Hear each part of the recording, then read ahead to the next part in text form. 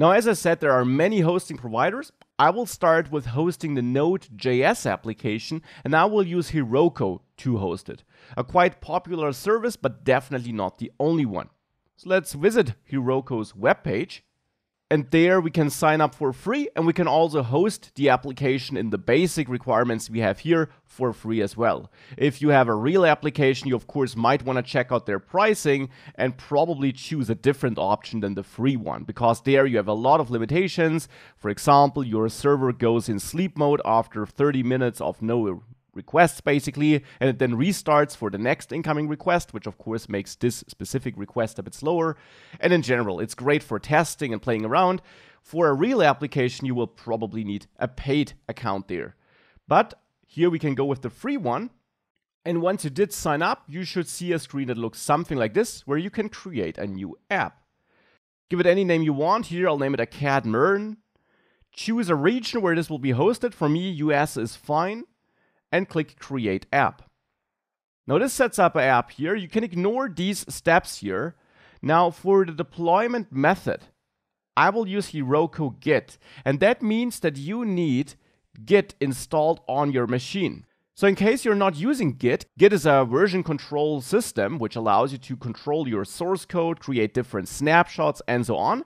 And you can use it for that, and I would recommend using it in bigger projects. But if you don't have it yet, you at least should install it to use it for deploying to Heroku. On the official Git page, you'll learn all about the installation. You can simply download it for your operating system, walk through the installer, and check out the docs if you're having issues with that. It should be pretty straightforward though. Once you got Git installed, you also need to install the Heroku CLI. So we can click on that link to learn how that works. And then just simply download the installer here or run this command. Or for Windows or Linux, use your options, and then simply install that CLI onto your machine as well. So that at the end, you're able to run both Heroku as a command as well as Git as a command in your command prompt or terminal. So then let's run Heroku login first. And I will do this here in my backend project. Simply run Heroku login, go through that login process thereafter. And once you are logged in, continue to the next step. Here, you need to initialize your project as a Git repository and then run this command to basically connect this Heroku app to your local Git repository so that you're later able to push code to your Heroku app and run it there. So let's do that. Let's run git init here in this backend project. Now important, also add a .gitignore file here and ignore node modules. This ensures that when you control something with Git, the node modules folder is not controlled, because uploading this to the backend would take super long, and Heroku will automatically install all dependencies your project needs. It will automatically have a look at package.json and install all these dependencies. So it will create the node modules folder automatically on the backend.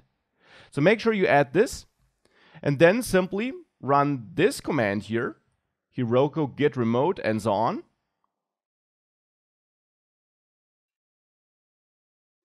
And once you did this, run these first two commands, and you can provide a different commit message here too if you want, by the way.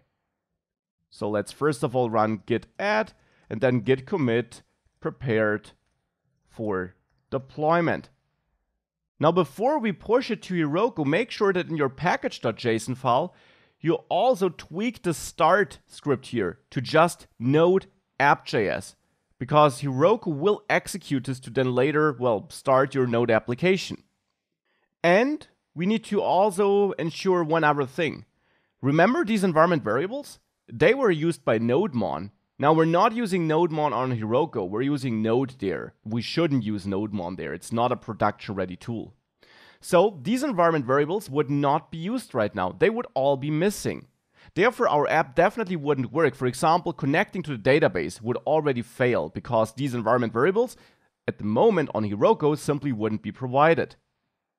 So to fix this, we have to go to Heroku, can keep this page open, but then here, open this overview part in a new tab.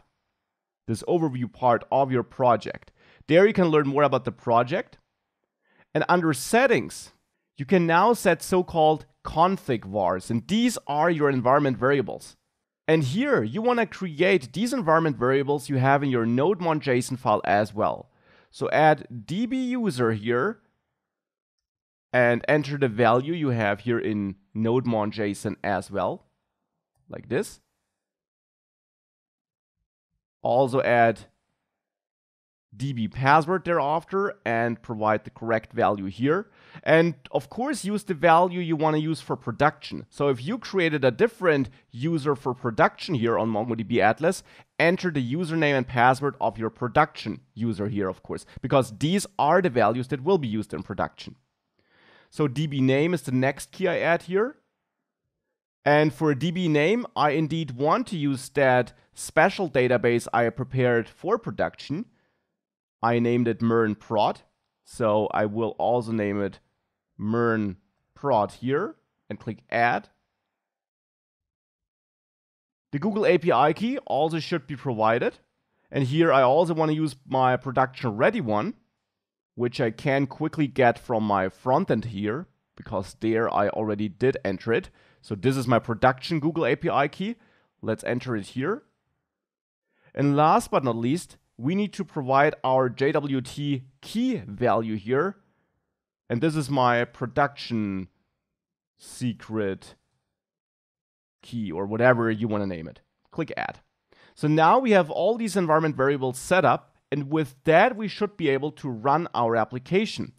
At least almost. One thing would still not work.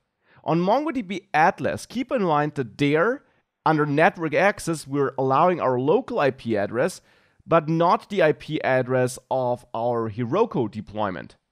And of course, that will be the server who wants to connect to the database in the future. Now, one important thing to keep in mind here is that Heroku uses dynamic IP ranges, and you can learn more about how you could get a static IP here with the help of a certain add-on, or if you have a private space, so a premium paid plan in the end, how you could set up a static IP here. For our local free sandbox environment, I will simply add an IP address here and allow access from anywhere. Now, of course, you could say that's a bit insecure, but keep in mind, this allows anyone to communicate to my database, but that person will still need a valid user and a password for that user. So you still need these credentials. So it's just one extra layer of security which I gave up here, but you could restrict that if you have a static IP. Here in the free sandbox, we just don't have that. So I will open that up to everyone, and once this is done, once everyone can talk to our database, we can finally try deploying this to Heroku. So let's wait for this to finish.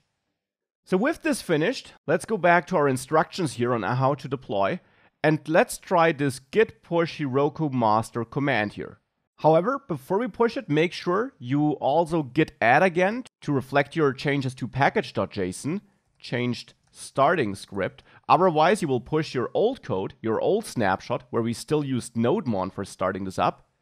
And thereafter, let's try this git push Heroku master command.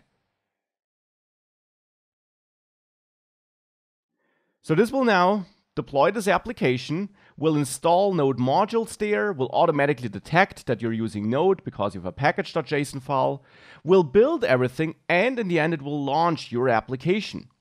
Now let's wait for this process to finish here.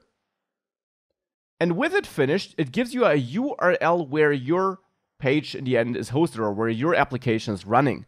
Of course, you can also connect a custom domain and so on, and you can learn all about that in the official Heroku docs if you want to do that.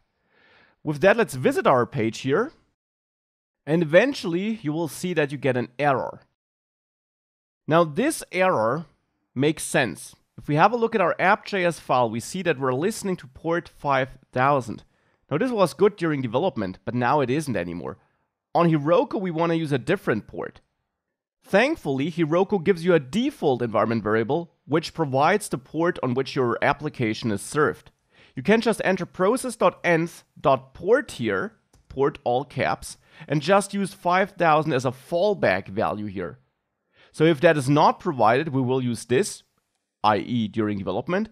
If that is provided, which Heroku will do for us, then this will be used instead. And then our application will be served on a port Heroku wants to serve it on, and therefore it will be reachable. So with this, let's add this change. added port env, and then let's repeat this git push Heroku master command.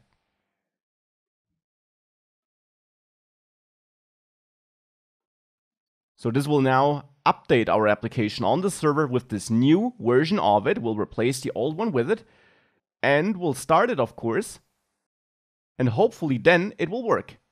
And indeed, if I now visit /API/users, I get back an empty array, which makes sense because we have no users yet in our production database. So our API seems to work, seems to be up and running. Now let's test this with our React app, and let's deploy the React app as well.